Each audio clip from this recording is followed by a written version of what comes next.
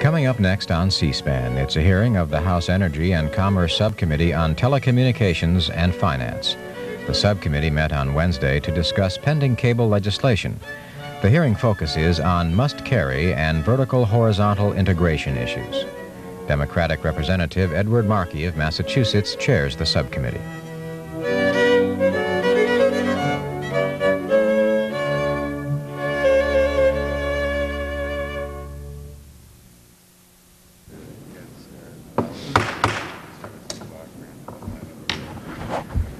Good morning. Today the subcommittee will hold its fourth in a series of legislative hearings concerning the cable television industry. The issues before the subcommittee today include cable carriage of broadcast signals and the public policy implications of vertical and horizontal integration in the cable industry. Almost since the day the Cable Act of 1984 was passed, the broadcaster-cable relationship, particularly the must-carry rules, has been at issue before this subcommittee. I remain optimistic that as the subcommittee moves on cable legislation, we will find a must-carry solution that works for all parties, broadcasters and cable. The surest way to resolve this important issue is for intra-industry discussion and cooperation. The cable industry and the public television community has reached a compromise solution. H.R. 4415, legislation introduced by the chairman of the full Energy and Commerce Committee, and that I was proud to be co-author along with the ranking members of the full committee and the subcommittee, Mr. Lent and Mr. Rinaldo, certainly will be included in any cable package. I hope that beginning with the record developed in the hearing this morning, we will be equally successful in fashioning a solution ensuring cable carriage of commercial broadcast stations. If there has been one consistent theme throughout the course of these hearings, it has been our desire to ensure and increase competition in the video marketplace. The witnesses on the second panel this morning will consider how and whether increased vertical and horizontal integration in the cable industry has affected competition in the provision of video programming. The second panel also will discuss whether consumers have benefited or been harmed by this trend towards concentration, and what, if any, legislation or regulatory curbs on cable concentration are necessary or warranted. As we begin this hearing, I want to restate my commitment to moving legislation this year. It is my expectation that the subcommittee will move to markup in June. We have developed an excellent and comprehensive record, and we are much closer to resolving the difficult issues that have arisen in the 6 years since deregulation of the cable industry. Before proceeding, I want to apologize to our witnesses. Because of changes in the full committee markup schedule, we moved the start of the hearing up 1/2 hour to 9 o'clock, and we will have to conclude this hearing promptly at 10:45. I know that several of the witnesses have traveled great distances to be here with us today, and I hope that the change in schedule does not cause any great inconvenience, but I felt it was important for us to nonetheless conduct this hearing today rather than having to postpone it to another day. And I hope that you can all be understanding. With that, the time for the opening statement of the Chair has expired. The Chair now turns to recognize the gentleman from the state of Iowa, Mr. Taki. Thank you, Mr. Chairman. Mr. Chairman, I don't have an opening statement prepared, but it's never stopped me before.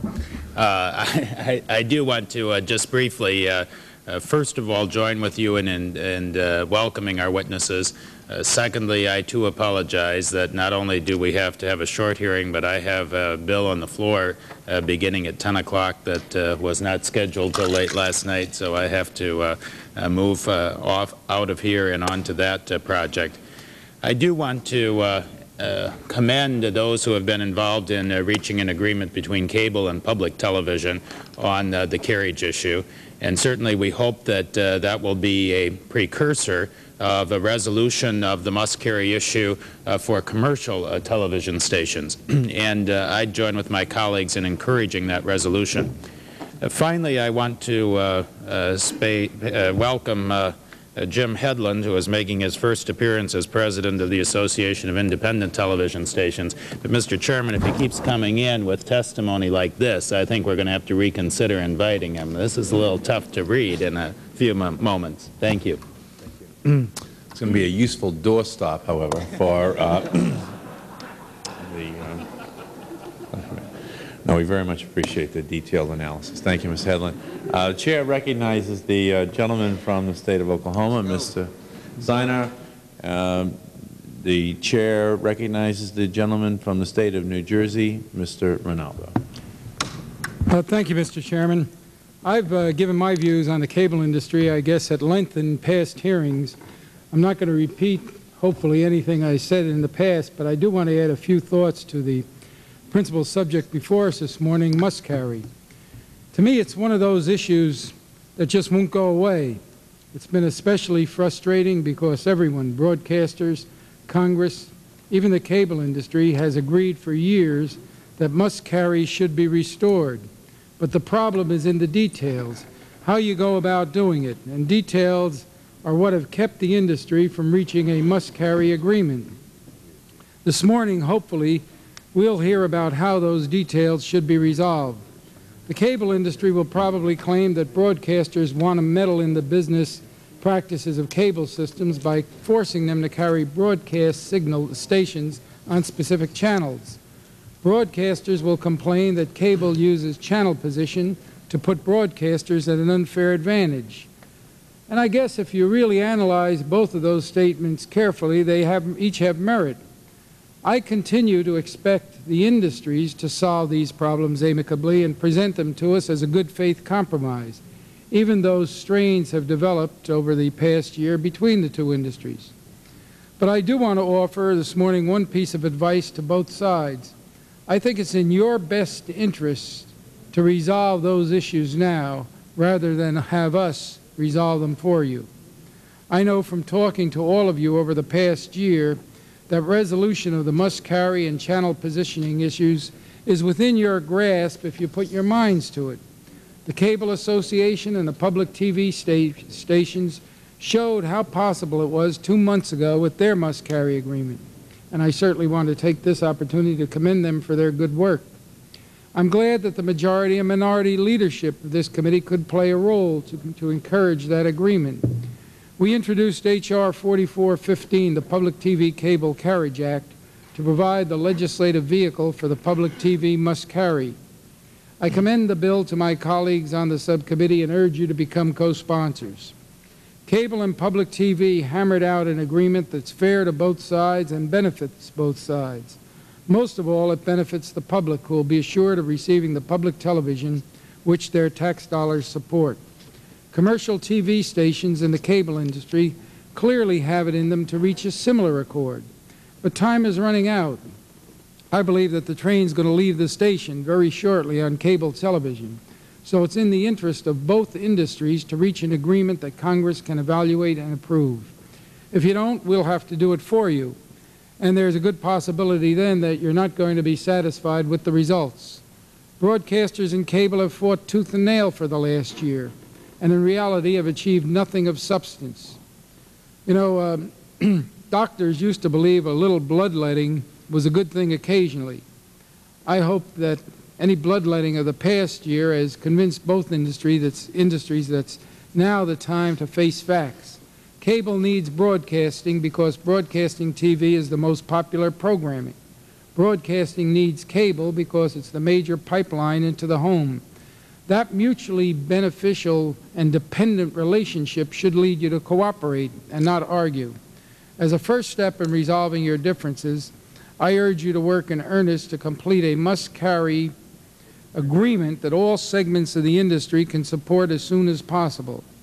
If you don't, I think you'll squander a golden opportunity to set the terms of an agreement that can benefit both sides and set the tone for greater industrial stability throughout this issue. Thank you very much, Mr. Chairman. The gentleman's time has expired, and I agree with the gentleman from New Jersey. I think it's important for this debate to avoid that kind of bloodletting. Over the years, both sides have tended to believe that Dracula was in charge of the blood bank, and we've got to reduce that tendency that can oftentimes characterize these issues. Do any other members seek recognition at this time? Chair does not see any members seeking recognition, so we'll turn to our first panel, which consists of Mr. George Miles, Jr., Executive Vice President and Chief Operating Officer for WNET, testifying for the National Association of Public Television Stations. Mr. Thomas Goodgame, President of the Television Station Group of Westinghouse Broadcasting, testifying for the National Association of Broadcasters. Mr. James Mooney, President of the National Cable Television Association. Mr. Jim Hedlund, President of the Association for Independent Television Stations. Ms. Sharon Ingram, Chairperson of the National Federation of Local Cable Programmers. And Mr. Lowell W. Paxson, President of the Home Shopping Network. Again, we're on a tight schedule this morning, and the cooperation of the witnesses would be much appreciated. We would request that you each keep your opening statement to 5 minutes. We'll monitor that closely, and then we'll try to have a spirited exchange that will allow us to flesh out some of the issues in more detail. So we welcome you, Mr. Miles, and whenever you feel comfortable, please begin. Well, thank you, Mr. Chairman. If you have such a tight deadline, I will say in conclusion. But as you said, I'm the Executive Vice President, Chief Operating Officer of 13 WNET in New York, and I'm testifying as a National Association of Public Television Stations board member on behalf of our member stations. We strongly urge the support of H.R. 4415, which for the first time will codify must-carry protection for public television services. Many issues before you in this hearing are hotly disputed. The principle of must-carry for public television is not. H.R. 4415 reflects the terms of an agreement reached by NAPS and NCTA. It represents a reasonable balancing of the goals of public television, which you have helped to set with the business interests of the cable industry. H.R. 4415, co-sponsored by yourself, Chairman Dingell, Representatives Lent, Rinaldo, represents a sensible bipartisan approach to must-carry for public television.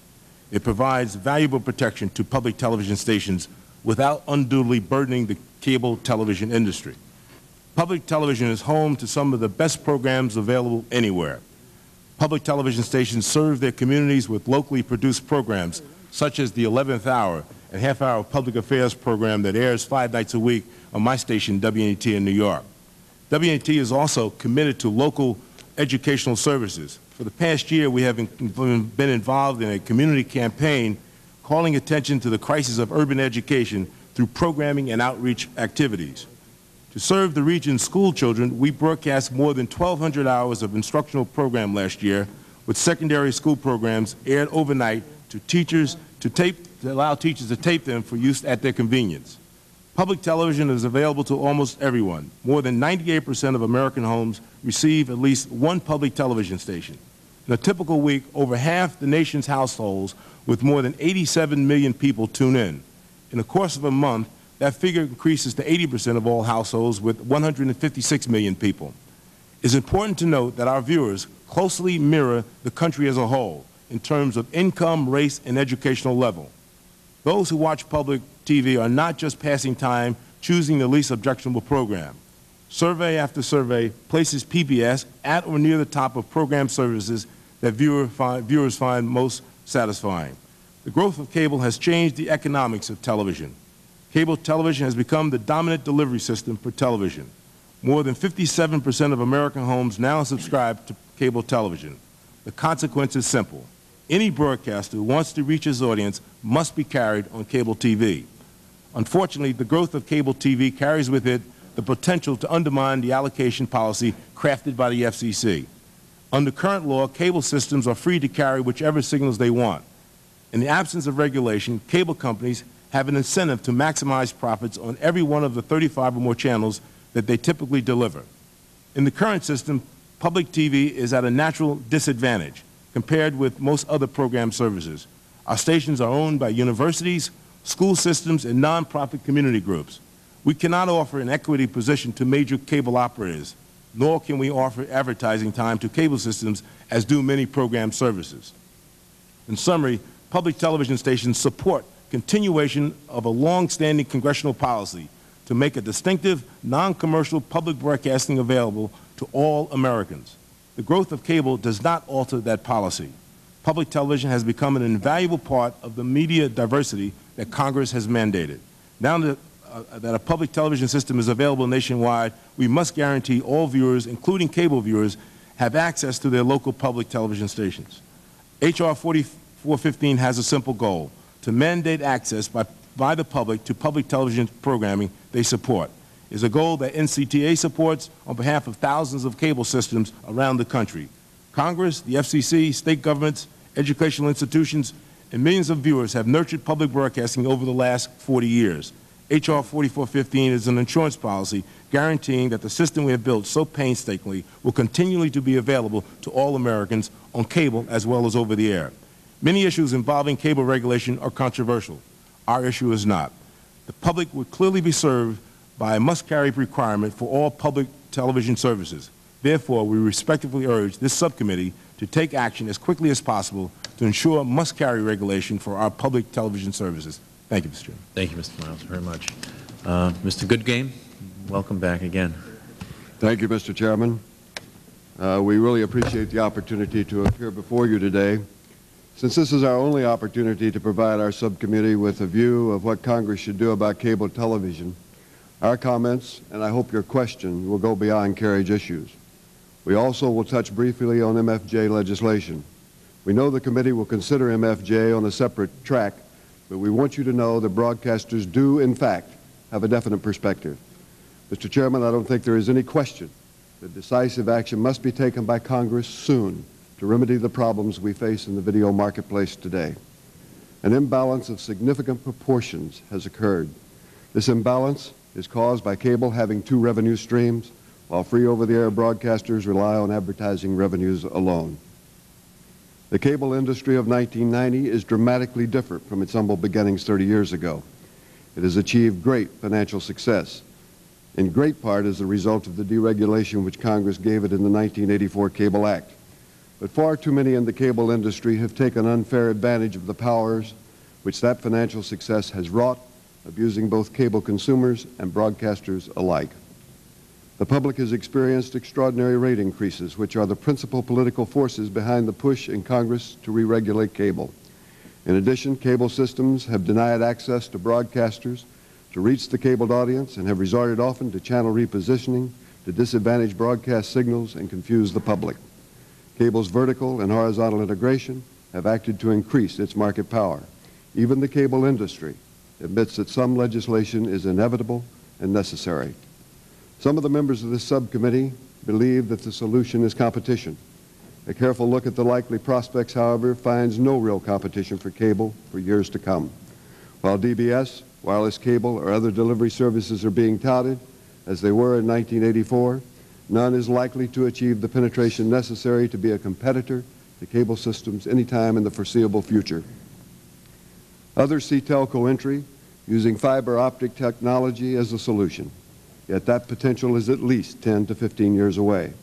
Further, if Congress allows telco entry through modification of the MFJ or cross-ownership provisions of the '84 Act, it should do so cautiously and avoid exacerbating the current situation by replacing one monopoly with another.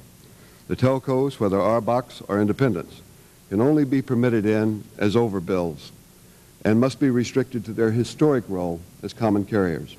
Nor can they be program originators or suppliers. If broadcasters have learned anything from our experience with cable, it is that there must be a separation between the provider of the conduit and the provider of the content. So where does that leave us? The task before this subcommittee is to enact a reasonable measure of regulation, re-regulation for the cable industry that will foster a more balanced, competitive environment for broadcasters and will provide needed consumer protection. We support the thrust of the legislation presented to this subcommittee by Congressman Jim Cooper. His bill addresses several of the problems caused by cable's unregulated monopoly. We urge the subcommittee to use this bill as the vehicle for a subcommittee markup. The bill provides for must-carry and channel positioning protections to ensure that broadcast signals can reach every viewer, with or without cable. Given the growing penchant of the cable industry to refuse carriage to local broadcast signals, or to place them in less desirable positions on their cable dials. Congress must ensure that local broadcasters can still reach the audiences they were licensed to serve. The bill also contains the power to regulate cable rates so that consumers can be protected from abuse and broadcasters can have some kind of check and balance against cable's increased siphoning of programming such as major sporting events. The Cooper bill also provides for some minimal structural limitations on horizontal and vertical integration, which the committee should consider. If Congress believes that maintaining our system of free over-the-air broadcasting is in the national interest, then it must take actions which will prevent those who control the conduit from further eroding our ability to serve the American public. We hope you will include in your deliberations the continuing problem of the subsidy that broadcasters provide the cable industry. Mr. Chairman, your subcommittee has heard and read the evidence. It is now up to Congress to return some level of order to the American video marketplace before cable uses its video gatekeeper status to further monopolize the American view public and to put its competitors, including broadcasters, in jeopardy. The time has come to act and to act decisively. I urge you to move forward with meaningful legislation and begin the long road back toward a marketplace where broadcasters, cable, and others can truly compete. Thank you. Thank you, Mr. Goodham, very much. Mr. Mooney, whenever you feel comfortable. Mr. Chairman, it's difficult to parse out in the space of 5 minutes the somewhat complicated and even tangled issues which have sprung up between the broadcast and cable industries. So I'm just going to hit some of the main themes and ask that you include my fuller statement in the record. Without objection, it will be included in the record in its entirety. Can you move the microphone in just a little bit closer? Sure. In a nutshell, I think that much of the political stress between these industries has arisen because while cable continues to provide consumers with a local antenna service, extending the reach and clarity of local TV station signals, we also now provide our subscribers with an average of 28 nationally distributed cable channels, and people hooked up to the cable now have a host of alternative viewing opportunities. It's important to note that broadcasting is still dominant. The broadcast networks still get about, and this is conservative, a 60% share of primetime viewing, and the indies get about 16% for a total of 76%. It's important to note that broadcasting is still dominant.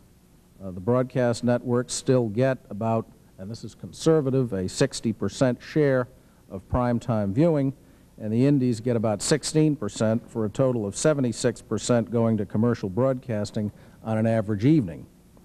Moreover, while we hear a great deal of unhappiness expressed these days by the broadcasters over the alleged unfairness of cable's dual revenue stream, subscriber fees and advertising, the broadcasters still get 92 cents out of every dollar spent on television advertising, and their total industry revenues amount to nearly $26 billion a year, while total cable revenues are about $16 billion.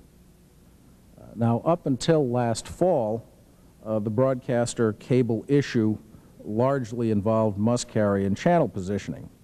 Since last November, however, the broadcast organization seemed to have expanded it to include everything from cable rate regulation to how we get our franchises renewed.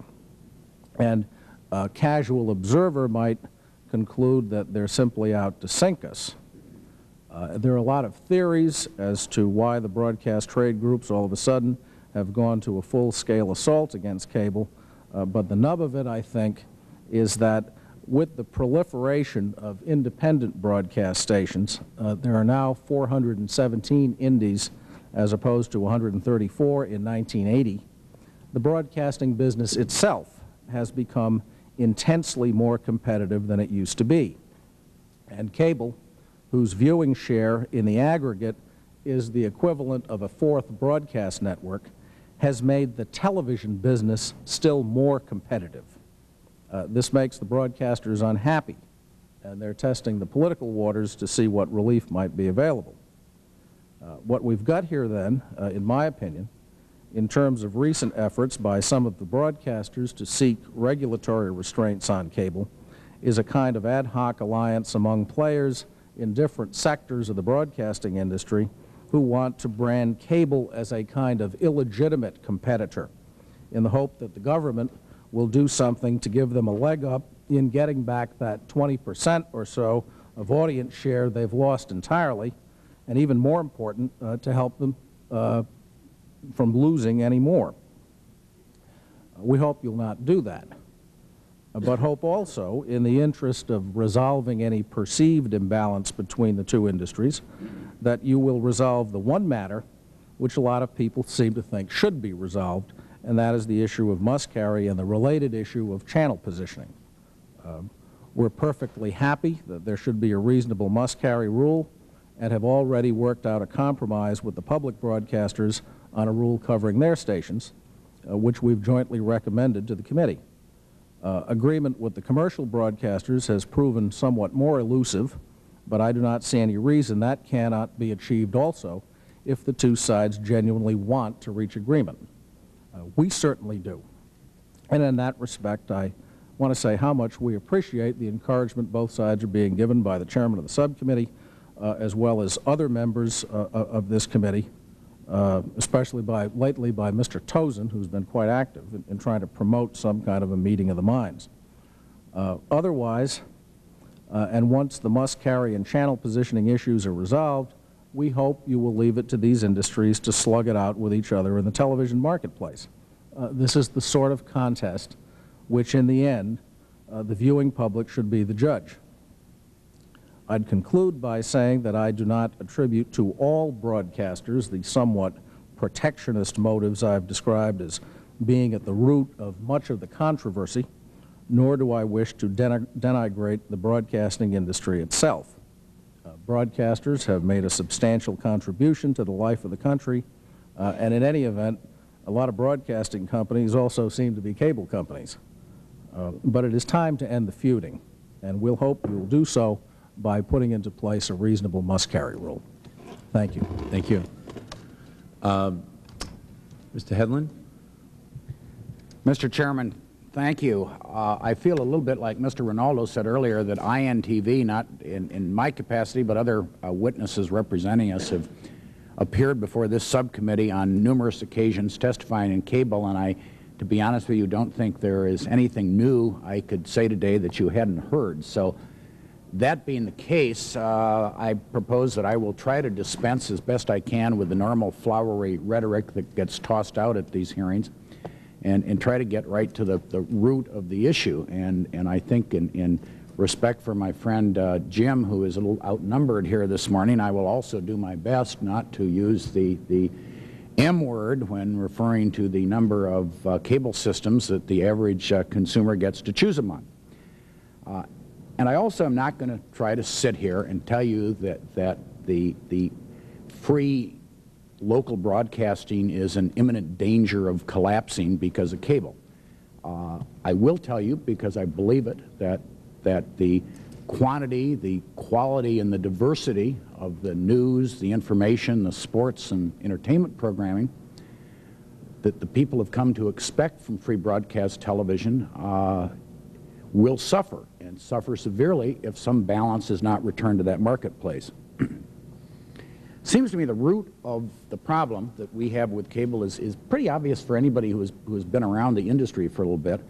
And I know when I left the Hill in 1981, I had the pleasure of working for Jim Mooney at NCTA, and my recollection of the industry back then, at least, was that the typical or average cable operator was mostly concerned with signing up subscribers and collecting their $7.95 a month or whatever the fee was back then, and really didn't care what consumers watched on cable so long as they got the check each month. In 1990, that same average cable operator still certainly is concerned with collecting the monthly check, which has gone up rather substantially since then. But now he cares very much about what programs on the cable, what services on the cable that the subscriber watches, and well, he should, because the major cable MSOs, which dominate Jim's industry now, increasingly have equity interest in these program services, and where they do not have equity interest, they almost always sell local advertising in those services. And because of that, there is a very understandable incentive created for cable operators to attempt to skew consumer viewing towards those channels in which they have a financial interest, either by means of equity ownership and vertical integration or by the sale of advertising, skew viewing towards those channels and away from channels, such as local broadcasters, in which they don't have this financial interest. We basically have a number of recommendations. I'll try to summarize them as four major ones.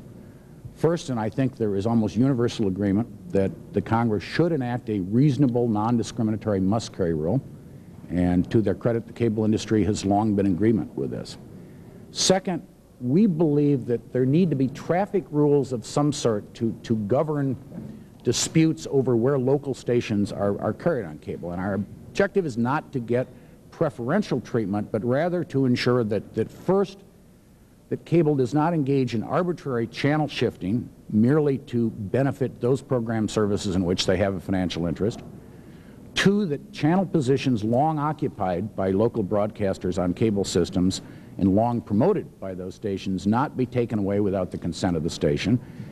And thirdly, that local stations be assigned cable channel numbers that are available and viewable on every set the consumer has hooked to the cable. Now, in this regard, the cable industry's reaction has been a little mixed of late. I have heard, and I'm delighted to have heard, that all over the country, a number of Time Warner cable systems are returning local broadcasters from the cable channel Siberia and putting them back on the first 12 channels, where all of those stations will now be available to every set a consumer has hooked to cable. And I certainly applaud Time Warner for that and hope it continues. On the other hand, I've just read in one of the trade press that TCI has announced a policy where they are going to be increasing by $2 a month the price of cable converters and offering discounts to consumers who return their converters. Now, while I think TCI has announced that it is doing this in the name of trying to moderate consumer price increases, this will have the effect, if widespread, of disenfranchising all those local stations who are carried on cable channels 14 and above.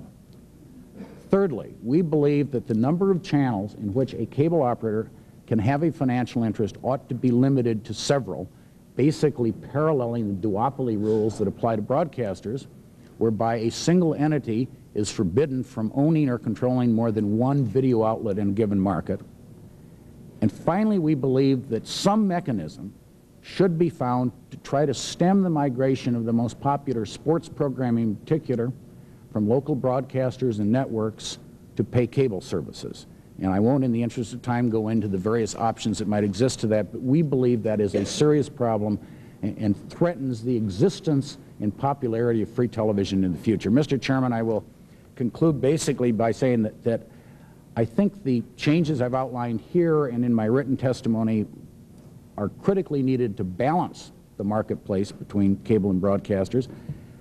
But I, for one, really believe that these changes will not have a severely adverse effect on the cable industry, and it too will continue to grow and prosper, and that in this new environment, the American people are going to benefit from the robust but fair competition between these two very fine industries. Thank you. Thank you, Mr. Hedlund, very much. Our next witness is Ingraham, is the chairperson representing the National Federation of Local Cable Programmers. Welcome.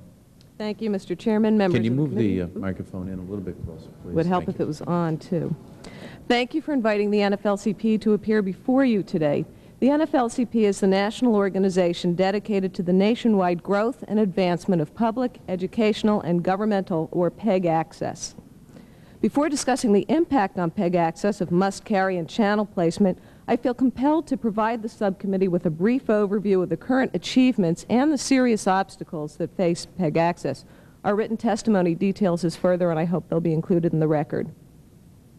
As cable has spread throughout the United States, something very special, but also very fragile, has grown with it: our community's right to program our own home channels. PEG access programming appears on channels set aside for community use, available to everyone on a non-discriminatory basis, generally at no charge. U.S. News & World Report recently called access participatory television because access makes TV a working tool of the ordinary citizen, the underfunded nonprofit, and the underserved minority community. In 1984, you, the Congress, recognized the growing importance of PEG access by giving cities the right to require such channels.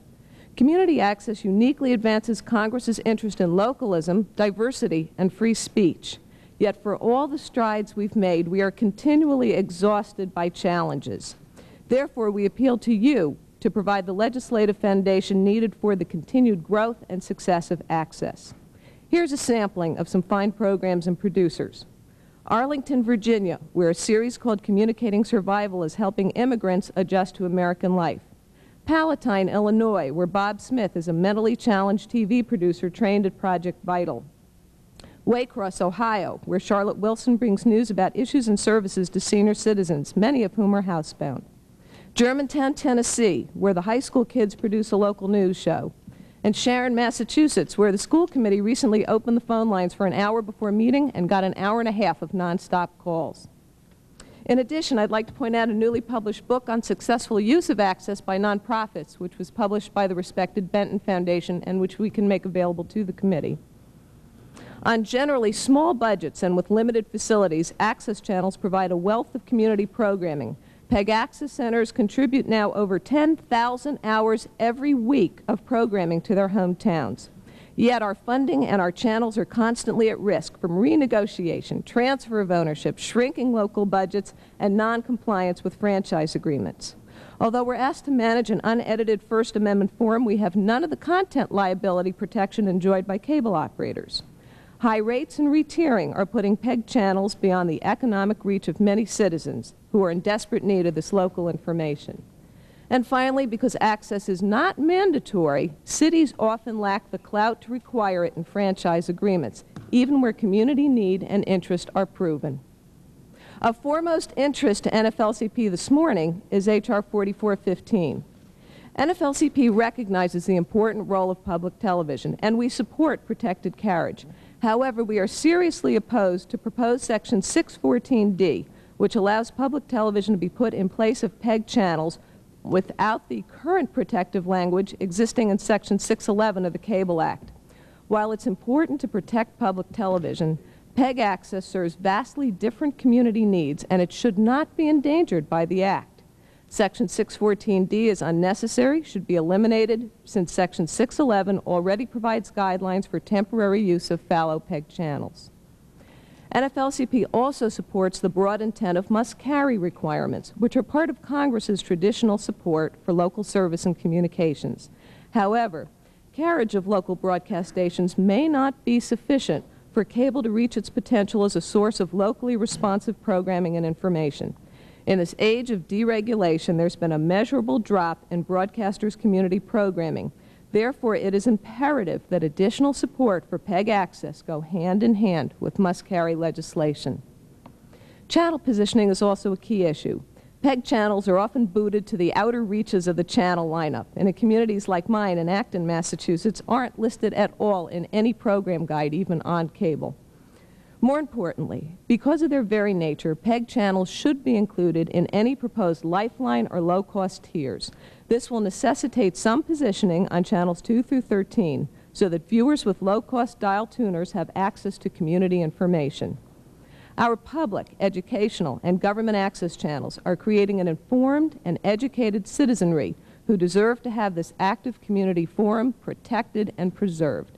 With your help, we can work together to make access grow. I fear without the assistance of Congress, access is not going to survive. Thank you. Thank you, Ms. Ingraham. And final witness on the first panel, Mr. Lowell Paxson, is the president of the Home Shopping Network. Welcome. Mr. Chairman and members of the subcommittee, my name is Lowell Paxson. I'm president of Home Shopping Network, Inc., the nation's leading electronic retailer, and according to Broadcasting Magazine, the largest group owner of broadcast stations in the USA. HSN owns and operates 12 stations, provides full-time daily programming to 16 additional affiliates, and provides part-time daily programming to 73 stations, a total of 101 affiliated stations. These affiliates reach a majority of American homes. And the statistical data on our owned and operated and full-time affiliates show that they are denied access to more than 44% of cable homes in their market, and that percentage equates to over 11 million homes have denied cable carriage, and that's why I'm here today to testify in support of must-carry. HSN appreciates this opportunity to urge enactment of a constitutionally supportable must-carry law. We would like to focus on 4 basic points. Point 1, must-carry is absolutely essential for small, independent, local television broadcasters who are now most at risk that cable has become the dominant video delivery mechanism. Cable clearly is the gatekeeper to the home. Point 2, local television stations have an obligation under Section 307B of the Communications Act to provide programming to serve their local communities. Congress has mandated that the FCC issue and renew licenses on this basis. The government has a substantial interest in continuing this 56-year-old system of broadcast localism. Point 3, must-carry legislation tied to the 307B programming obligation is constitutionally sound. It obviously precludes minimum viewing standards, asks for quantitative programming standards, and carries on the tradition of localism, the cornerstone of American broadcasting. And point 4, if localism is the cornerstone, then no local station, not one, should be denied access to the homes in its immediate service area. A 50-mile rule will not guarantee this access, but a 35-mile mandatory carriage rule before a 50-mile carriage standard will ensure such access. And further on point 1, we agree with FCC Chairman Sykes that since the enactment of the Cable Act, cable television has become the principal delivery medium for video programming, and that few cable subscribers retain the ability to receive television stations over the air. Therefore, a television station that is not carried by a cable system in its market is doomed. The stations most at risk are the small independent UHF broadcasters, those on the higher frequencies, those who have come on the air in the last few years, and the minority broadcasters. In explanation of point 2, the ability of viewers to have access to local broadcast programming is an important component of Section 307B.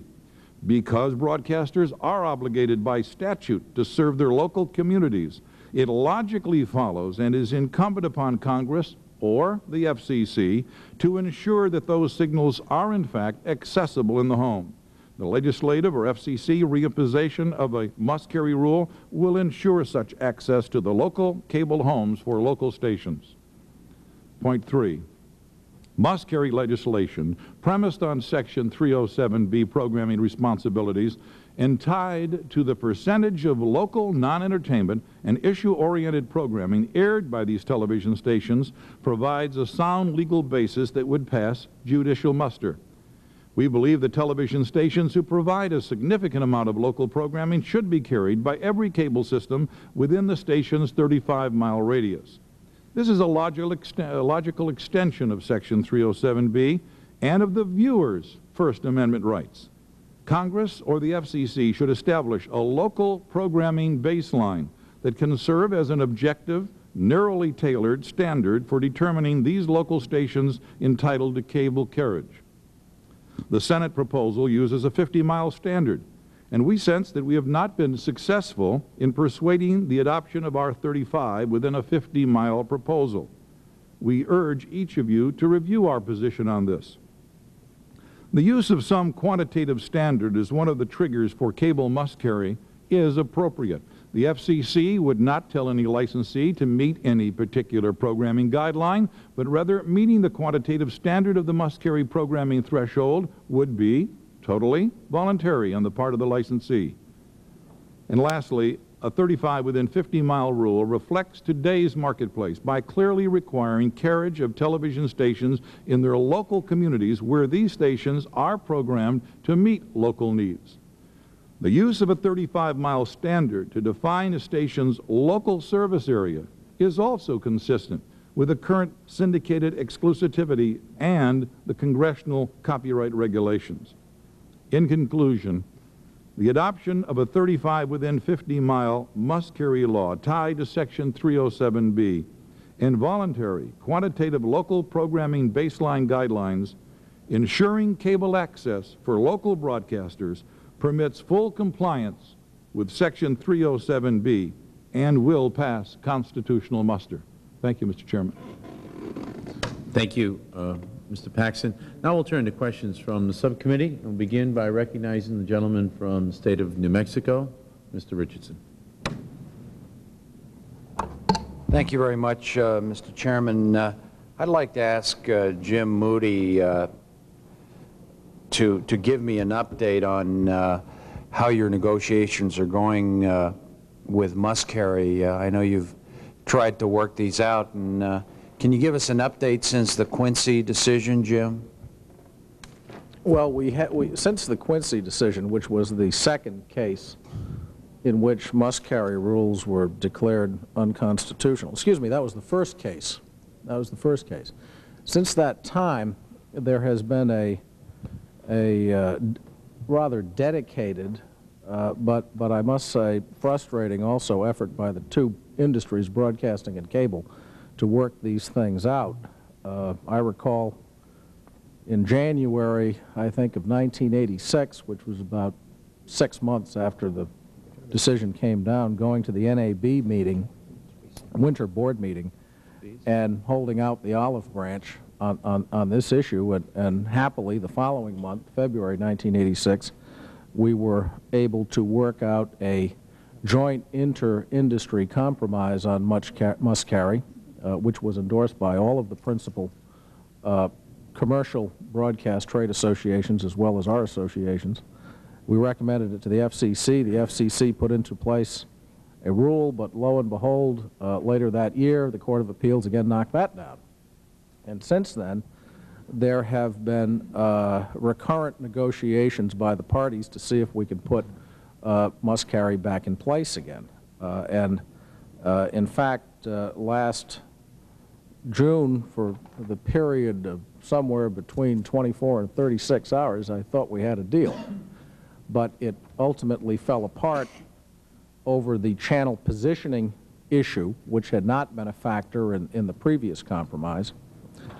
But I think that building, still, I think that that was a useful exercise in that it provides a renewed basis to build on and achieve yet another compromise if we could just get this channel positioning thing solved. I mean, it is my feeling that it is a doable proposition for the two industries to work something out. As has been noted several times this morning, we've already worked something out with the public broadcasters. And I think that with perhaps just a little bit more encouragement from the proper authorities up here, you could see a compromise agreement as early as next month. Thank you, Jim.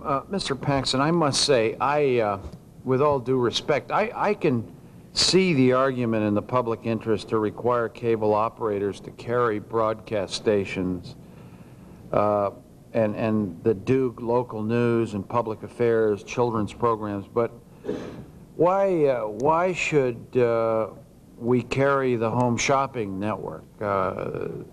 What do you do for the public good? I mean, what is the compelling reason to bring you into this coverage? With all due respect, and I think that, give me the public policy answer to that question. Well, first of all, the Home Shopping Network... Could you move the microphone in a little bit closer, Mr. Paxson? Thank you. First of all, the Home Shopping Network is a broadcaster and owns 12 stations and is required under Section 307B to provide the local non-entertainment, informational, issue-oriented programming, and does, as a station group, provide 20 hours a week, which is total and separately apart from its normal programming. And we are a programmer.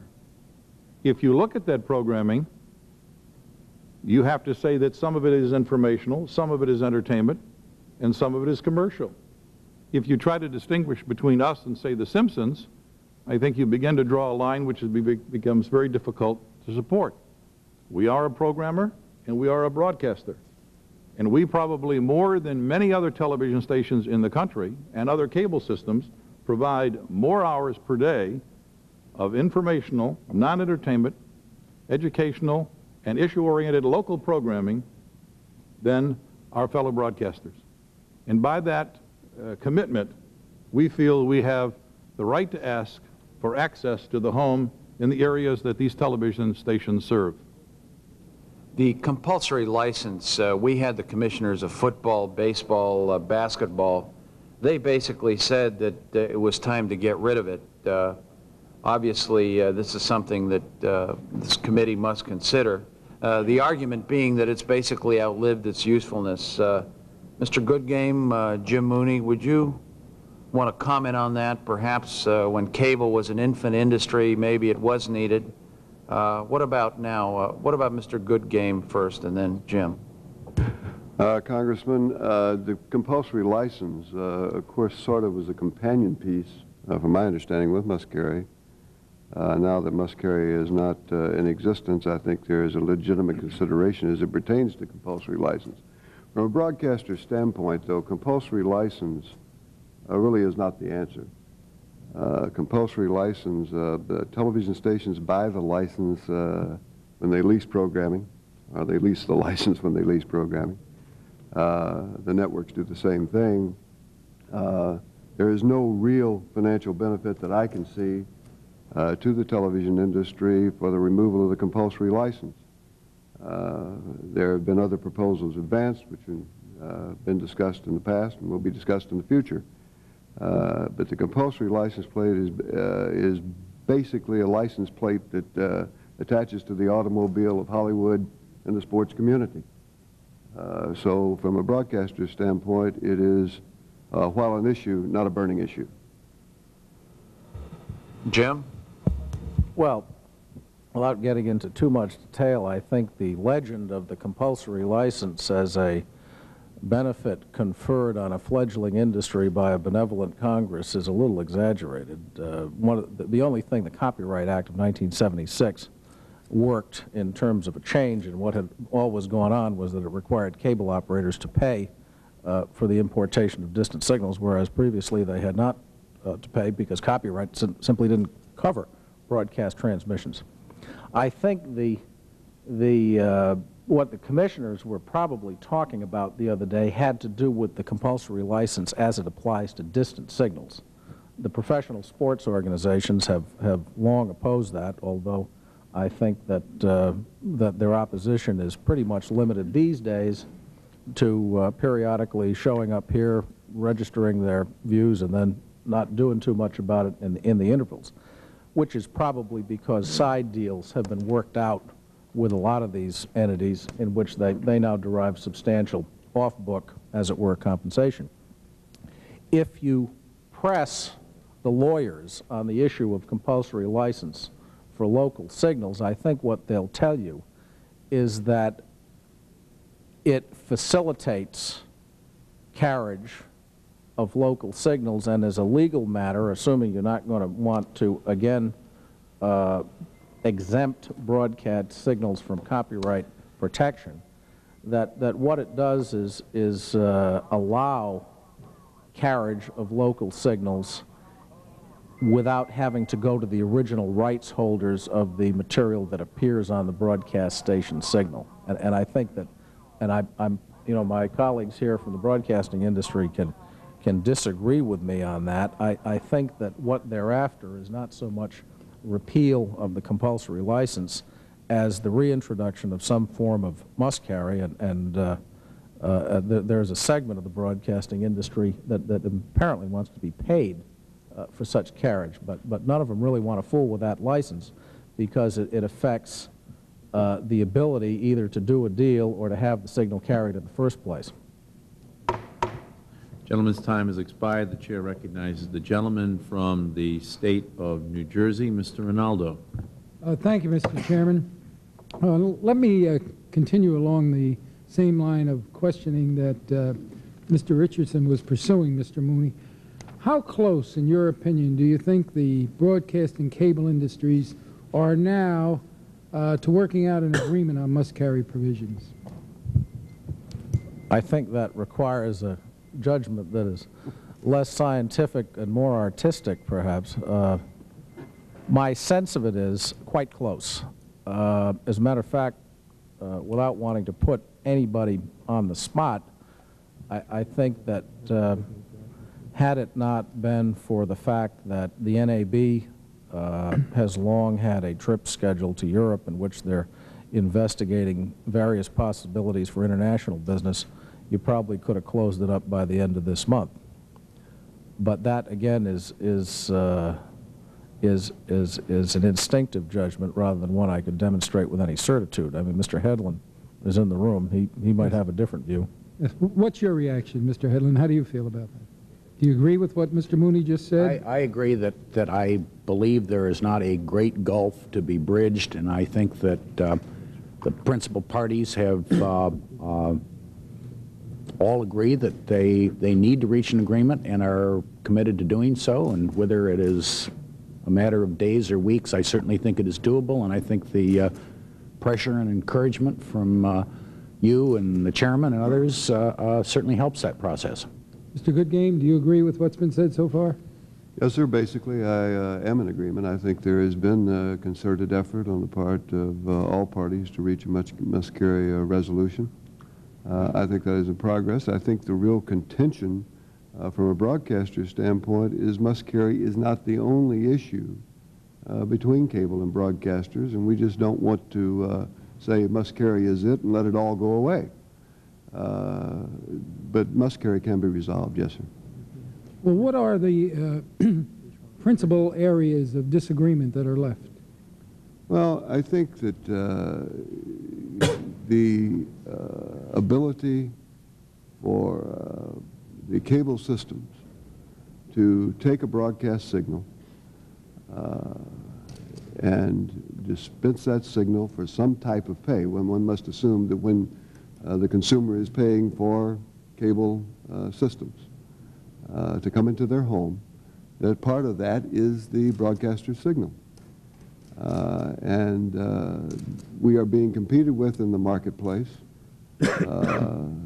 while we are lending financial support, in essence, to the cable industry. And I think that's a situation that causes us a great deal of stress. I'll give you a classic example. Congressman Richardson referred to sports siphoning a moment ago. In the recent negotiations with the NFL, Turner Broadcasting and ESPN share a Sunday night schedule, half a season each. My understanding, my memory, says that about $470 million was the price that Turner Broadcasting paid for a half a season of Sunday night games. It is reported in the press, not my estimates, that almost all of that money, if not all of it, will be recovered from the cable systems, who in turn must assume will recover that money from their subscribers. They go into a season in which their nut, so to speak, has been covered. Any advertising that they get, which I would assume would be substantive, since that's a very popular sales tool, is gravy. Conversely, the NBC television network bid 700, let's say roughly $750 million. I think it's 760, but I'm not sure of that figure, but it's in excess of $700 million. In order to maintain the Sunday afternoon AFC games on commercial-free over-the-air broadcasting, they have extended their financial considerations beyond the grasp of the network to recover its costs.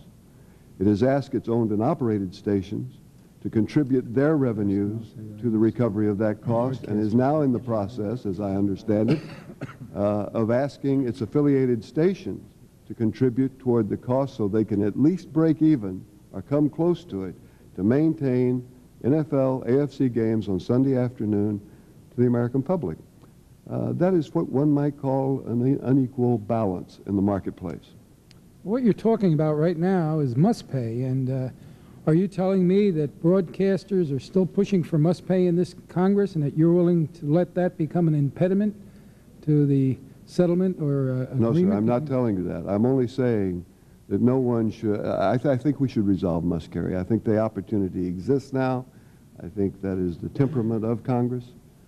Certainly Mr. Mooney and Mr. Fritz, Mr. Hedlund, and others have continued to work toward the resolution of must-carry. So I don't suggest that this delay the process.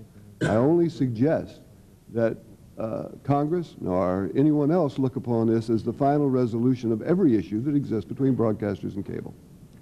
My time is rapidly running out. Let me turn to Mr. Mooney. Mr. Mooney, could you perhaps tick off the issues that remain in disagreement in your opinion and let us know whether or not you agree or disagree with what Mr. Goodgame just stated? We don't, well, Mr. Goodgame, if I hear him correctly, is saying that they're for must-carry now and they're not for must-pay now, so I'm going to take him at his word, not get into that, although I will if you want. I frankly don't think that there are other legitimate issues between the two industries. I would simply comment on the matter of sports, two things. First, it is not greeted by cable operators with unadulterated joy that people can go out and make enormously expensive sports contracts and simply pass on the costs. On the other hand, you know, the characterization of all of this as siphoning, as a remnant from the 1970s when the federal government had rules which actually prevented us from buying our own programming. That's part of that rosy history, you know, back there when we were being subsidized. And it works the other way, too, these days. ESPN, for example, made the NCAA a popular television, the NCAA Finals, a popular television event, but CBS, which has bigger bucks than any of our networks, now that the thing has been made popular, has just come in and scooped it all up and taken it off cable and put on its own network to help boost its ratings and presumably its revenue. So I simply caution you that when you hear things like this, in the end, what a lot of people are talking about is simply money. And what I hear the broadcasters saying a lot these days is that they don't like having to pay more for programming. It's too expensive for them. Mr. Hedlund, could you give us a quick reaction, please? Well, I share with Jim the concern that we have sometimes we categorize the cable industry as being all aspects of it. We have a problem now with a number of cable program services in New York. Next summer, all 162 New York Yankee games will be available only to subscribers who have and can afford cable. After an experience of over 40 years on Channel 11 in New York, which had broadcast 100 or more games a year.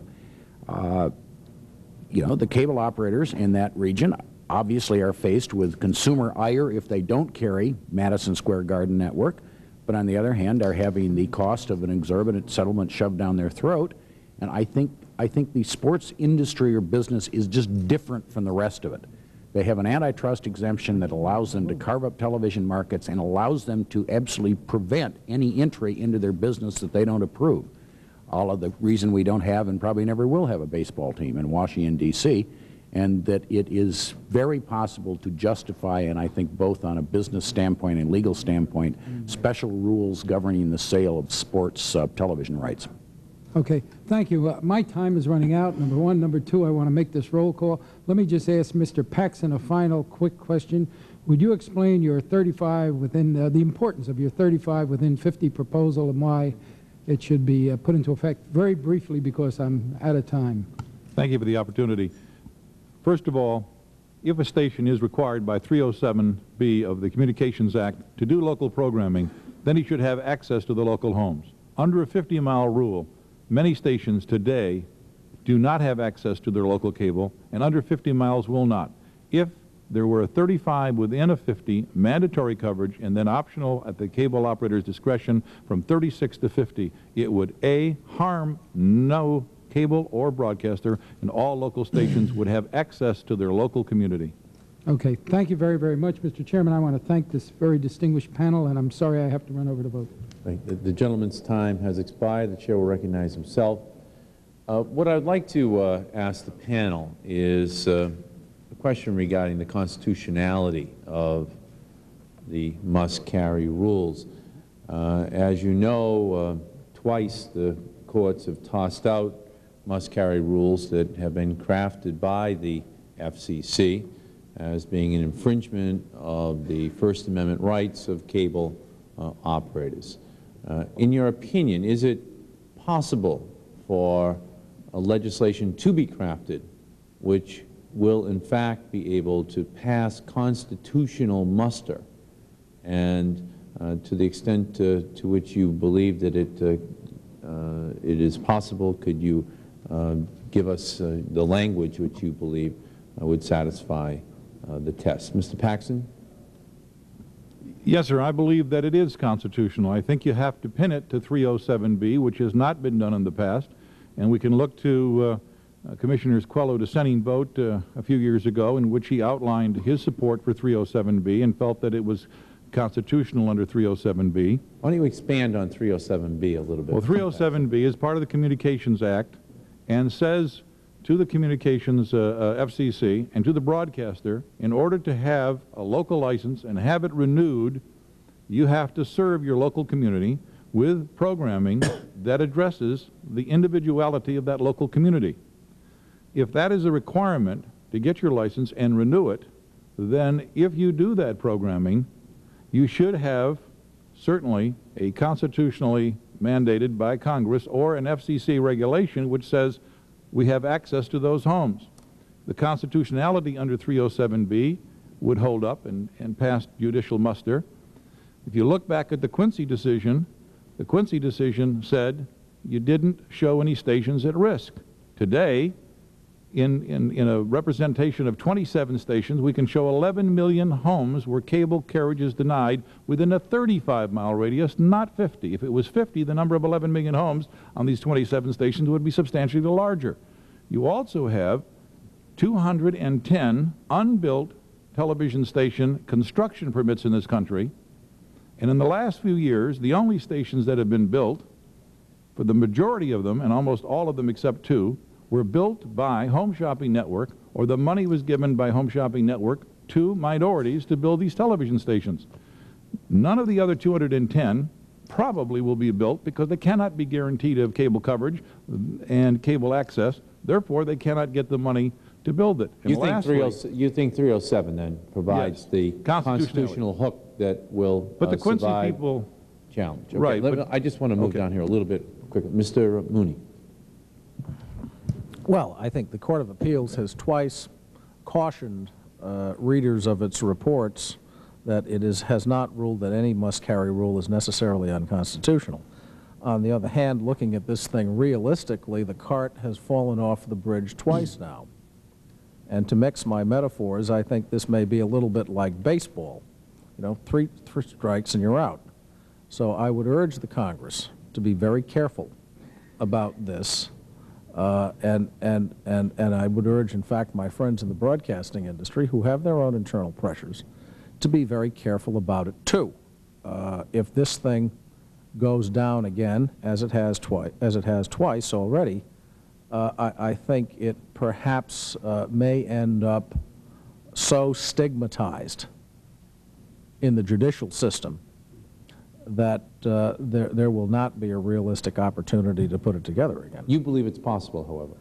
Yeah, I think it's probably possible if it's restrained and if the lawyers in charge of arguing this can free themselves from the habitual intellectual baggage which has always gone along with the defense of rules of this kind. We have a curious psychological situation here where prior to the case, the lawyers defending the rule will all tell you that they're absolutely certain they're going to prevail, it's airtight. The court flattens them, and they're glum for a while, but after the passage of 4 or 5 months, they forget their glumness and tend to revert to the habitual arguments. So what argument would you recommend that they make if the habitual arguments are unsatisfactory? Straight Commerce Clause argument on the preservation of competition between the two industries. Okay, thank you. Mr. Goodgame. In the interest of time, Mr. Chairman, yes, I think it is, and we have included in our filing briefs outlining how we think that can be made constitutional. I would refer that to the chairman and his committee. Okay, good. Mr. Miles. Mr. Chairman, based on everything I've heard, we also agree that this probably will be able to pass constitutional. I mean, based on everything we've heard from outside legal counsel and some of our other advisors, we feel it definitely will pass muster.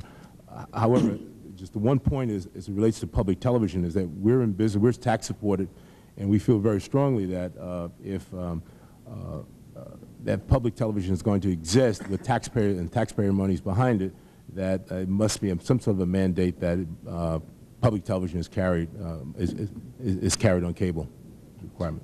Well, let me ask you this then, Mr. Miles. The bill which Mr. Dingell and I have introduced must carry, which protects the public broadcasters. That is the basic codification of the agreement reached between the public broadcasters and the cable industry. Is it your opinion that that is constitutional? Yeah, based on my advice from my outside experts, that yes, it's definitely constitutional. Is it your opinion, Mr. Mooney, that that is constitutional? Well, I hope it is, but I would caution my friends in the public broadcasting community against placing too much emphasis on the fact that public broadcasting is tax supported. You know, you can run into a rather severe constitutional difficulty if the court thinks that something is being given special treatment over and against the asserted First Amendment rights of others merely because it has government support. You know, the First Amendment in the first instance was intended to protect people from governmental encroachment on their rights of free speech. And as I point out before, this cart has fallen off the bridge twice, so it's tender. Okay. Apart from that, do you think that the language that has been adopted embraces the themes which you would argue should be the ones that are relied upon to survive a constitutional challenge? We hope the thing, I mean, I'm not a constitutional scholar, Mr. Chairman, and I would hesitate to pose as one. I hope the thing stands up because, frankly, we don't want to have to go through this again. All right. Mr. Hedlund? Well, I join my Jim in professing not to be a constitutional scholar. I would point out two things, Mr. Chairman. The first time the rules went down in Quincy, the FCC under then Chairman Fowler made no attempt to defend the rules and quite clearly were deliriously happy when they were struck down. The second time around in the Century case, the Commission was lukewarm, and that's an exaggeration, in their support of the rules. So I don't think these rules have had a good test with a solid, enthusiastic defense, and I think that a strong, obviously can give no ironclad guarantees, but I think a combination of 307B, a straight commerce clause, and perhaps tying into the cable compulsory license are all areas that hold promise. Okay. Let me ask you this, Mr. Hedlund, you and Mr. Goodgame. There are a number of cable proposals which are floating around Congress these days that run the gamut from rate re-regulation to introduction of the telephone companies into the cable industry. Could you give us some rough sense of what your priorities are in terms of any legislation that we might adopt this year? Mr. Chairman, at least from our perspective, we have supported some pieces of legislation, including Mr. Cooper's, Senator Danforth's in the Senate. Those bills have provisions in them that I can't honestly say have any direct impact on independent television, and I guess it's a little bit like a member of Congress co-sponsoring a bill. Doesn't mean you agree with every single aspect of it, but you agree in principle. Our concerns are basically access to the viewer through carriage and channel positioning. It is a rebalancing of the marketplace to reduce the amount of vertical integration of financial interest by the cable industry, and some form, whether it is rate regulation to reduce the amount of cross-subsidy that we believe flows from the sale of broadcast services to subscribers. I won't give you details, but I think those are the issues we're most concerned about. We are not interested in rate regulation for the sake of being vindictive to the cable industry, and have taken a position that should the telephone companies be allowed to provide video transport, that it must be limited to that and in no way allow them into content in any way. Mr. Goodgame. Well, basically, Mr. Chairman, Mr. Hedlund and I would say the same things. The truth of the matter is that the telco entry, while not an immediate issue, certainly is going to be a major issue of the future. Our hope is that we can, that cable and we We have great respect for Mr. Mooney and his organization. I hope that he has respect for ours, and I think that our problems are solvable. That's the primary consideration, because we're going to have to live with each other over the next 10 or 15 years, and we should do so in as much harmony as possible, but in a harmonious atmosphere that includes fairness for all. And I strongly support our heading in that direction. I think we do have to solve some of the cross-subsidization, vertical-horizontal integration problems. My concern with telco is I'm reminded of the old Al Cap cartoon, Little Abner, what's good for General Bull Moose is good for the country. I'm not sure that General Bull Moose knows what's good for the country.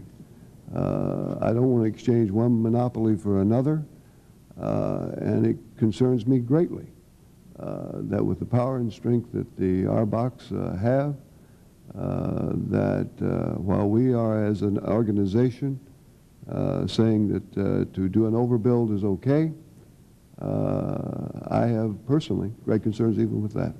Great, thank you. Unfortunately, because of the limited time which we have to conduct this hearing this morning, and the fact that there is very important business on the floor of the House, it is necessary for us to end this first panel at this point. There is, as you can imagine, an additional number of questions which we would like to pose to each of you, and we will do that in writing and request a speedy written reply to the questions which we pose, and would request your assistance in that effort. We apologize to you, but in an effort to give the second panel an opportunity to present their opening statements and to be presented at least with a few questions before we have to end the hearing in about 20 or 25 minutes. At this point, we'd have to beg your indulgence and bring to a conclusion this first panel with the thanks of the committee. It was excellent. Thank you. Thank you, Mr. Thanks.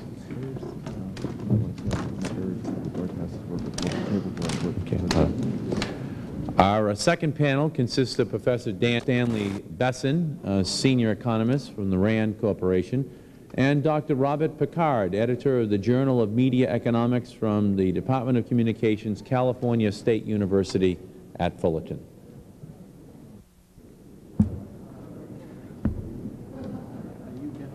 Oh, I get a centrist position here, I'm not sure. Thank you.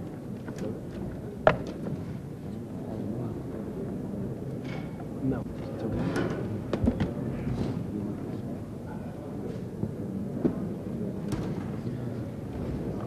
Welcome, gentlemen. We very much appreciate your willingness to participate in this set of hearings on the question of the re-regulation of the cable industry. And we would like to begin with a longtime friend of the subcommittee, former chief counsel of the Federal Communications Commission, who has now gone on to UCLA School of Law and is a professor there, Mr. Dan Brenner. Welcome. Well, thank you very much. Could you turn on your microphone, please? Thank you very much. It's a pleasure to be here this morning, and I'm pleased to present my views to the subcommittee on particularly the question of vertical integration in the cable television industry. It's particularly appropriate, Mr. Chairman, given that we celebrate the 100th birthday of the Sherman Antitrust Act, the passage of that Antitrust Act this year. I'd like to make 5 points. First, as a nation, we have generally avoided specifying limits to concentration, vertical or horizontal, in antitrust. Instead, we have allowed the law in this area to develop through the courts so that the intent of the parties can be measured. Second, there are many reasons why cable operators have vertically integrated into the programming supply market and why programmers offer equity to cable operators, and there's nothing sinister or anti-competitive for reaching these decisions in many cases. Third, there are many reasons that motivate a cable operator to pick one programming network or program service over another. The fact that a program network is owned by the parent of the cable operator is not the only reason for carriage, nor does it assure that the co-owned network will be carried. I'm reminded of the example a few years ago when a vertically integrated company, Time, which operates systems and programming networks, introduced Festival, which was a family-oriented pay cable service, at about the same time that a non-integrated company, Disney, introduced the Disney Channel. They didn't correspond exactly at the same time, but there was some overlap. In any case, the vertically integrated company, Time's entry into this field, Festival, failed, went out of business, taken off, whereas Disney has thrived, even though it is not vertically integrated. My fourth point is that the antitrust laws have held for the most part of this century that unilateral refusals to deal by a supplier are presumptively legal. Now, in the cable programming context, this means that so long as there is no collusion by groups of programmers, a decision to favor one distribution technology over another is not now illegal. Fifth, if we believe that a firm vertically integrates for efficiency reasons as opposed to anti-competitive reasons, then a rule prohibiting vertical integration would remove an efficiency from the cable programming marketplace. In other words, by imposing a restraint on vertical integration, you add to the cost of operating the video marketplace, and this is essentially a form of taxation, because the higher costs have to be passed on somewhere. Now, this higher cost may be acceptable if the public benefits of breaking up vertically integrated situations outweigh the benefits of efficiencies. But I think that places on the burden on those who wish to bar a form of integration to demonstrate with a sufficient degree of reliability that the benefits will actually result. To conclude, I note that the Federal Communications Commission is completing a comprehensive inquiry into the important questions raised by this hearing. I don't wish to prejudge that proceeding, which should provide additional evidence on the very questions you've asked me. I'd simply state that there is no costless way to impose restraints on vertical integration, and that a conscientious legislator should be convinced of the net benefits of such restraints before imposing them. Thank you. Thank you, Mr. Brenner. Next, Mr. Dr. Robert Picard, editor of the Journal of Media Economics from California State University at Fullerton. Welcome. Thank you, Mr. Chairman. I appreciate the opportunity to be here. Could you move the microphone in a little bit closer, please? I appreciate the opportunity to be with you here today, even though I'm flanked by two opponents of my views. There can be little doubt that the development of cable television industry has improved the reception of broadcast signals and provided greater variety in the programming that is available throughout the country today. But the developments over the past 2 decades have shown a clear preference of the industry toward information and entertainment based on broadcast television formats. As a result of that preference, we now see a handful of entertainment-oriented companies dominating cable channels nationwide and controlling nearly every aspect of the industry. It's my belief that the unfettered vertical and horizontal integration occurring in the industry today poses the greatest threat to the public interest that exists in any of the communication industries. The integration already far exceeds that which is permitted in any of the other media industries, including television, motion pictures, and newspapers. I believe that Congress should make every effort to halt further integration and to reduce some that has occurred. The result of the integration is that we now have an industry that is riddled with anti-competitive practices, that has harmed consumers by keeping prices high, that has diminished diversity, and has reduced consumer choices. Despite the efforts of many firms to indicate otherwise, and my other panelists here today, the industry itself cannot be characterized as competitive because there are too many joint ventures between firms that should be competitors, and there is too much vertical and horizontal integration. Today, we have an industry taking $15 billion annually from consumers who are protected neither by the benefits of competition nor by public regulation of the behavior of a monopoly. One source of the lack of this regulation has been the perception on the part of Congress and other executive agencies in past decades that cable industry represents narrowcasting rather than broadcasting. Today, cable has evolved to the point that the major providers no longer can be considered as narrowcasting, but engage in what I term to characterize as medial casting, that is, tending toward serving moderate-sized rather than large or small audiences. The need to regulate that part of the industry, at least, is greater today than ever before. When we think of the cable industry and vertical and horizontal integration, it's useful to consider the activities in three separate stages: program production, program distribution, and program exhibition. Horizontal integration may bring efficiencies to a firm's operations on any of these three levels. However, particularly when dealing with the exhibition level, MSOs harm the public interest when they promote homogeneity among the services offered by their various systems. MSOs can negotiate for services on all their systems simultaneously and thus provide a standardized fare for their audiences. This type of programming practice harms the general goal of diversity and gives the largest firms excessive power in determining what cable networks or what services will be established and which will survive. Secondly, the provision of standardized cable services by integrated firms, horizontally integrated firms, promotes the bundling of services and their sale to customers, rather than allowing consumers individual price-efficient selection. This practice is promoted both because integration creates large system officers that have only limited cost advantage in the distribution of the services, but gain great cost advantages in the marketing of services. Also, this bundling occurs because there are so few channels offering high-quality, differentiated programming that would appeal to consumers on their own. Vertical integrated firms also create some difficulties. Vertically integrated firms tend to show a general preference for products produced at a higher stage in that integrated firm. Thus, cable networks and multiple network providers have chosen to carry programming at the expense of other programming when they have been involved in its production. In some cases, it appears that some system operators have deliberately kept competitors off their systems or at least placed them in least desirable channel locations. There are no significant limitations on financial interest a network or systems operator may have in programming, and this, of course, limits the ability of independent producers or independent networks to market their products. Again, cable network providers have begun bundling as well, and we see the tying of programming together by operators in their sales to systems operators. This practice again borders on block booking, and it harms diversity by reducing the opportunity of fledgling cable networks to gain channels on which to be carried.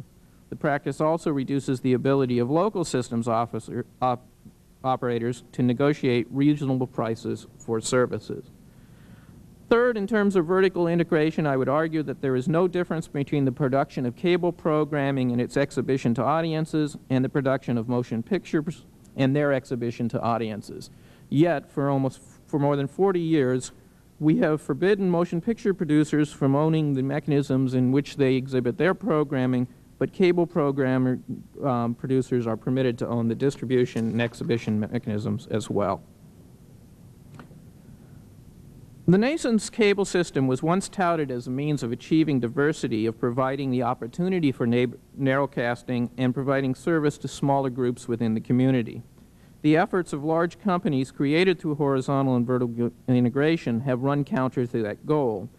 So instead of diversity today, we have variety. Instead of narrowcasting, we have medial casting. And within a decade, when economically accessible signals from satellite become a reality, the industry will be broadcasting in many of its networks. The cable industry is anything but competitive today.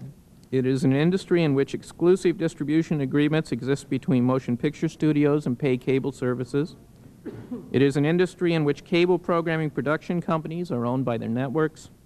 It is a system in which both pay and free network programming is owned by exhibitors. It is a system in which 4 major providers dominate premium services, and only about a half a dozen financially successful network providers give basic services. We need to deal with those aspects very shortly, or we will find ourselves without any competition left in the market today. Thank you, Mr. Picard. Our next witness, Dr. Stanley Besson, is a senior economist for the RAND Corporation. Welcome, Mr. Besson. Thank you, Mr. Chairman. In addressing the issues raised by vertical integration in the cable industry, I thought the most useful thing I could do today is to provide an historical perspective on these issues. It is important to realize that the issues being considered here are not new. Charges that vertically integrated firms favor their own programs and deny access to the distribution outlets to their competitors goes back to the early days of radio. In the case of broadcast television, regulation of the vertical relationships began in 1946 and now include rules that, among other things, limit station ownership, ban exclusive affiliations, prohibit networks from acquiring options on station time, regulate affiliate compensation, and prevent networks from acquiring ownership interests in programs. Now, one might think that with all these rules in place, that the problems created by vertical integration in broadcast television had been solved. Yet when I arrived at the FCC in 1978 to begin work on the Network Inquiry Special Staff, my colleagues and I inherited a notice of inquiry that basically asked what additional rules might be adopted to limit the degree of vertical control exercised by the networks. Indeed, the litany of concerns that appeared in the notice seemed little different from those that the Commission had addressed in 1941, and in 1957, and in 1967, and in 1970. A basic conclusion of the inquiry was that additional regulation of vertical relationships was not the answer, whatever the problem was, and that past Commission efforts in this regard had been misguided.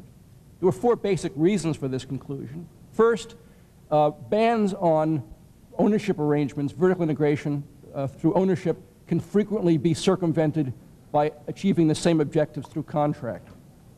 Second, even where regulation was extended to contracts, it frequently was possible for the parties to adopt other contractual provisions to circumvent the banned contractual practices.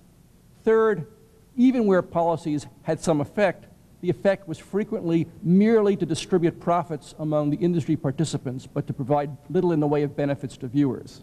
And finally, for some of the reasons that Dan Brenner has already suggested, bans on vertical integration often forced industry participants to adopt inefficient business practices.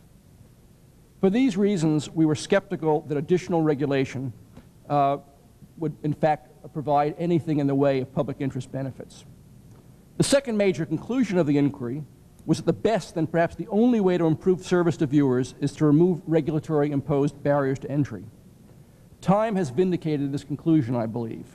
From a historical perspective, what has made a difference to viewers has not been rules like the chain broadcasting rules or the financial interest and syndication rules, but rather the elimination of barriers to the services that new program outlets can offer, particularly those that apply to cable. What lessons does this history teach?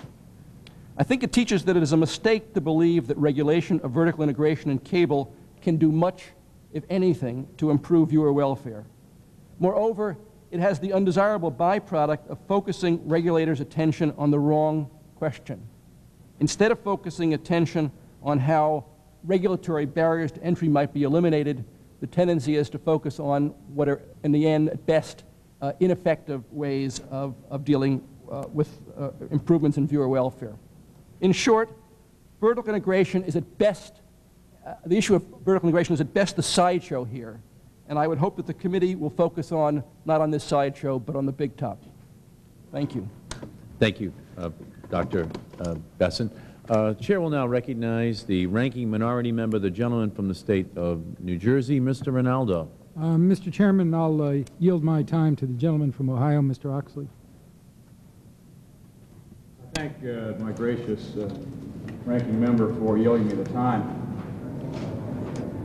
Many who are concerned about vertical integration in the cable industry propose perhaps the death penalty or the most dramatic or drastic remedy, and that is forbidding cable systems to participate in programming and vice versa. Mr. Picard, is there a middle ground here somewhere between what you're advocating and perhaps the antitrust approach, or indeed is in fact the antitrust approach the only alternative to an out-and-out ban on that type of arrangement? Well, I think the biggest problem that we face when you look at particularly the MSOs becoming involved is not their mere involvement in and of itself. The problem, I think, comes if they tend to exclude competitors, or if through their actions and if through their desire to increase their financial performance, they tend to exclude channels that are not as profitable for them. That may, in fact, bring diversity rather than variety. Isn't that activity a per se violation of the antitrust laws? If it is not being enforced. Mr. Brenner? No, I believe that the decision to carry one channel over another because viewers prefer it more does not violate either the rule of reason or the per se side of the antitrust laws. There's nothing wrong, I think, unless we turn cable systems into common carriers, and I don't believe that's being seriously considered by this committee. There is nothing wrong or sinister in making intelligent, educated choices about which cable programming services to carry. I think the best way that a system should operate, and I think that the way that a system operator can clearly evidence its intent to carry popular programs or the ones that viewers want, is to survey their subscribers from time to time and say, what do you think of these channels? And the ones that the subscribers think are the worst are the ones that get replaced by other entrants. Many systems do that, and I think it's the appropriate way in which to integrate subscriber preferences. While we're on the subject, Mr. Brenner, you mentioned support for your original argument, the failure of Time's festival service while Disney thrived. Is that experienced exception, or does that tend to be the rule in your experience? Well, there haven't been that many vertically integrated companies that have launched additional service. Right now we're seeing sort of the two of them, the two comedy channels, are in the throes of either settling or dying an unquiet death.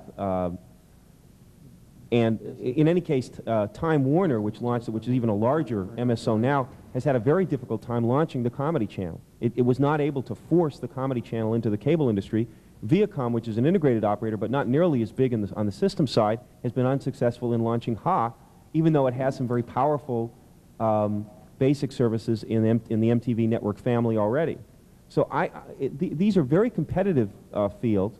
I think what you're finding as channel capacity lessens, that it's harder and harder for a good idea, whether it's by an vertically integrated operator, programmer, or by an independent, to get it on. This is not, if it was 1975 and you had a good idea, you had a much better chance. I mean, let's face it, the Weather Channel doesn't require the most complicated program department. It sort of depends on the sky for its programming. But that was a good idea, and eventually they figured out a way to get it across, and it's in 40 to 50 million homes. Simply the provision of accurate weather information. But you don't need two weather channels, or you might, but it's harder to launch a second one, particularly where there are very few channels unclaimed on most systems today. The other thing I'd stress, if I may, is that every time you study the question of what consumers want, you can give subscribers 100 channels, as they do in Fairfax. Viewers tend to watch the same 12 to 14 channels. Some studies even make it a smaller number. They don't tend to watch all 100. Now, not every viewer watches the same 100, so it's terrific if you can provide that diversity. But if you ask the typical subscriber, would you like to pay another $7 and get another 50 channels by building another wire so we can add another 50 channels? Most people say, I don't watch 60% of what I get now. So, it's not clear that I'd want anything else. Doesn't mean we shouldn't try and that new programmers aren't trying. Next week, the cable industry will launch a couple of new programming networks, and I hope some of them make it. But I'm not sure that the touchstone at this point is simply whether they're offered by a vertically integrated concern. Mr. Besson, who's got the best of that argument between Mr. Picard and Mr. Brenner? I thought I made it clear by my statement that I believe Mr. Brenner has by far the best of the argument. First, let me just say it briefly. There's nothing wrong with a retailer carrying the house brand. It's not a per se violation, and that's just, television, despite the mystique we surround it with, is in many respects just another industry.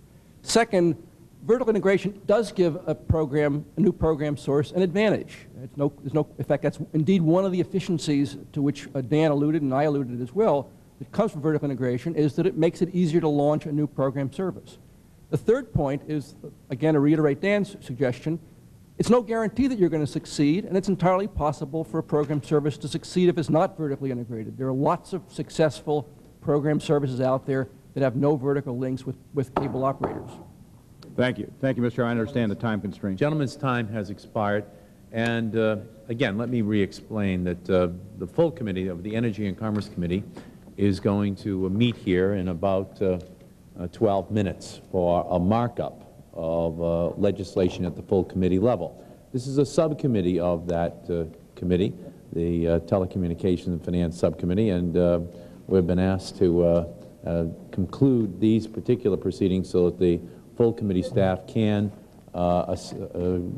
the broadcast term is we are preemptible.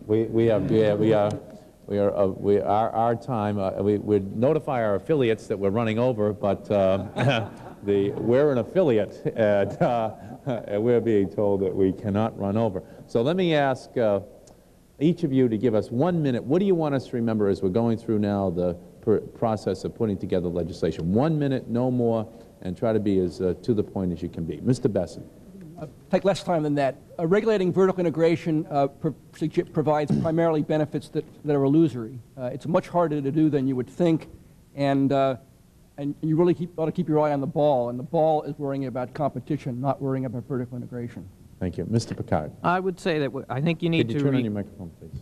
I would say I think Congress needs to remember that you're not dealing with a single industry, but a multi-industry video market here. And while the technologies will change and the delivery systems will change over time, the single issue that will remain is that between the exhibition and the production aspects.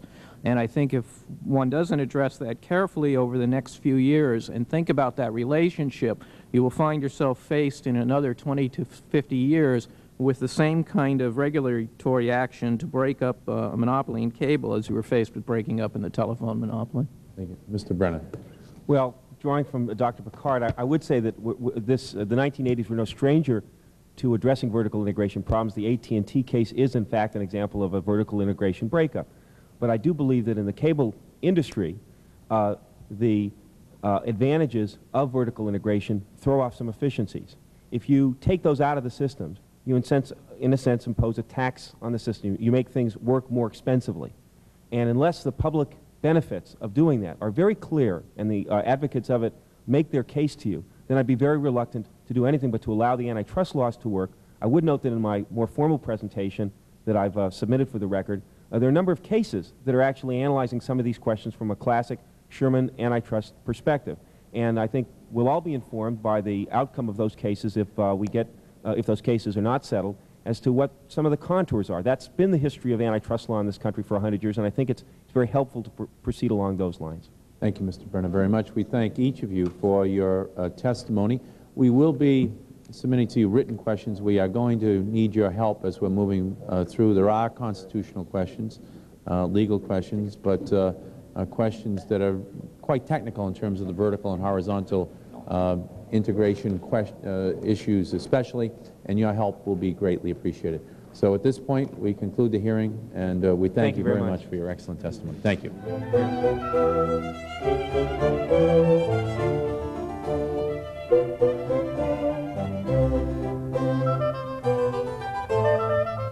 Be sure to tune in on Sunday at 8 p.m. Eastern Time, 5 p.m. on the West Coast for Book Notes. We will examine the history of South Africa with author Alistair Sparks. His book is entitled The Mind of South Africa. That's Book Notes, coming up on Sunday at 8 p.m. Eastern Time. Coming up next on C-SPAN, it's a Capitol Hill hearing concerning the ongoing investigation into the Department of Housing and Urban Development.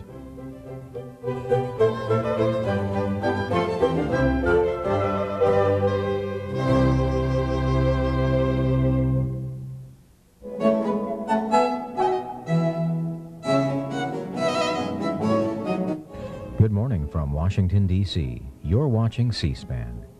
We would like to update our program schedule for you now, but first you're invited